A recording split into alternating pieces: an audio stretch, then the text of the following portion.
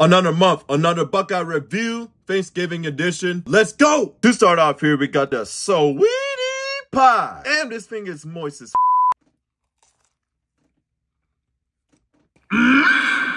Yo, this is good, bro. The toasted marshmallow is very fluffy, sticky, gooey. The sweet potato pie cookie dough on this is so freaking good. Tastes a hint of that cinnamon, the nutmeg. Has a nice sweet potato taste onto it. Look how thick this freaking sweet potato pie cookie dough is. That is insanity. This thing comes with brown sugar cinnamon Pop-Tart. Like, damn, boy. Getting that cinnamon action and the crunch onto the Pop-Tart inside of the brownie. We starting off with a banger. 10 out of 10. Next on the list, got the Kiddo My Cornbread. I might have even never had cornbread or last time that I have it. Let's see how this tastes.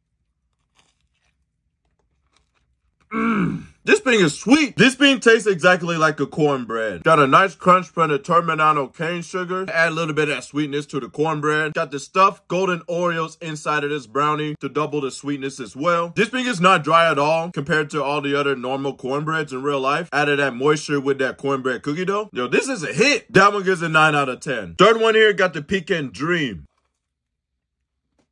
Got the pecan shortbread cookies all throughout of this brownie, and on the top, get that nice crunch along with the candy pecans, a little hint of sweetness, nuttiness, and butteriness with that buttery pecan pie cookie dough. I'm not one of the biggest fan of pecan pie, but surprisingly, this is pretty good. And lastly, got the cherry poppins. What's poppin'? Cherry poppins. Oh! Got the cherry pie stuffed in the middle.